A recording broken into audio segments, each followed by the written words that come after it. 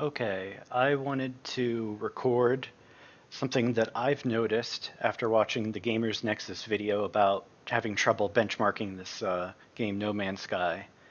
I noticed that I could have MSI Afterburner running, and the game is perfectly smooth. You can see there's very little hitching, if any, that at least doesn't make sense. I'm pretty sure you know what I mean by makes sense. There's going to be a little bit of hitching coming up here, um, about right here-ish, I think, as I go into the cave.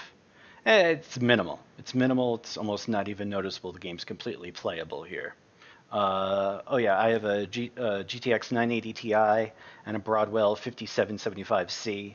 Both are overclocked. The 980 Ti is on 1520 megahertz, 2000 on the memory, and the 5775C is 4.3 gigahertz with a cache of 3.9. Okay, so now I have fraps up and running, and you're going to notice something weird here. Does it make any sense? I had to have somebody come in and verify I wasn't going crazy here, but the frame drops seem to coincide with fraps. Right now, fraps isn't displaying as quickly as it should be, or it does by default, because I wanted to see if that would take it out of the equation by having it only update every second.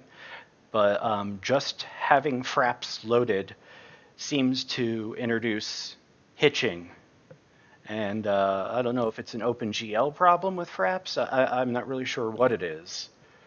But I'm going to, right here, Alt-Tab again, close fraps, go right back to the game, and without fraps, it's smooth sailing yet again. I really don't know how else to record frame times other than using fraps. Maybe you could use MSI Afterburner if that's the way you want to benchmark it. But I think it's completely possible. I was wondering why I was able to play smooth with this game for the longest time. Oh yeah, by the way, I'm using the experimental branch. I'm pretty sure that using the normal branch would yield the same results. I'll just comment if it does. Thanks for watching.